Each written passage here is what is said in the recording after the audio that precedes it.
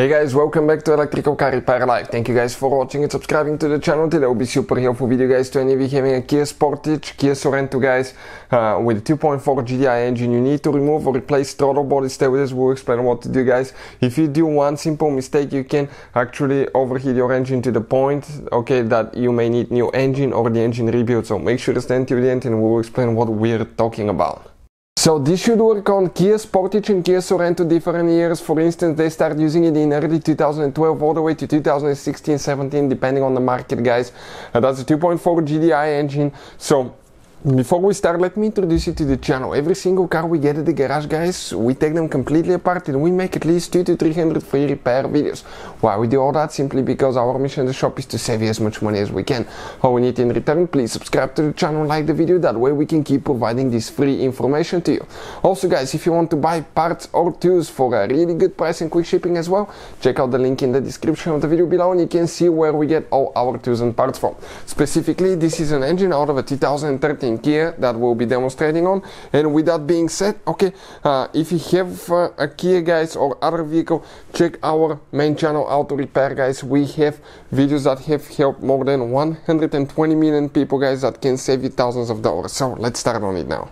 So we have guys the engine out and we can clearly show you what we're talking about. Now before we start guys, okay, let me explain now. Okay, we have the cooling system, radiators, everything installed, and the throttle body actually is there is coolant running through the throttle body, so you cannot just remove and replace it, okay, without draining the cooling system. So you need to drain your cooling system. We have a complete video that explains how to do that, but the drain pocket is right here. Make sure the car is completely cold before you start draining it. Always slowly, very slowly, far away. Okay, open the thing only on an absolutely cold engine guys, let it sit overnight, then drain the coolant, then continue. So what to do next? We have ours already drained. This is guys, okay, your throttle body right here. In order to remove it, okay, Kia Sorento and Sportage use different intake hoses, but if you look at it now, okay, right here, you will need to disconnect that hose guys. Okay, you have a few vacuum lines. There is one clamp that you can remove, okay, and just pull it like that. You have a hose clamp here with a 10 millimeter, okay, that you need to fully loosen.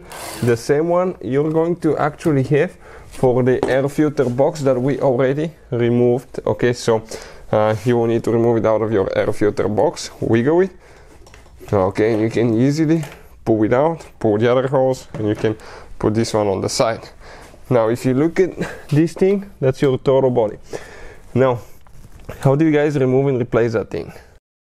So pretty simple guys, 10 millimeter socket, you grab the socket, okay, we're going to lift that hose up and you're going to remove 4 screws. Careful when you install them because they screw into a plastic intake manifold and you can easily strip those and you'll need to install new intake manifold. Every time you remove the throttle body, you need to replace the throttle body gasket. We'll put links in the description of the video below where you can get all that from, so please check it out. Okay, now we're ready to grab that throttle body, pull it to the side, okay, right here, that's the wire that we need to disconnect, so squish both ends, okay, and wiggle it out. Now we have 2 coolant hoses here guys, 2 coolant hoses that we need to disconnect, okay, and you will always leak coolant. Even though you drained your coolant, you will always leak some coolant out. So hose clamp is coming out, perfect, one hose is out, second one now.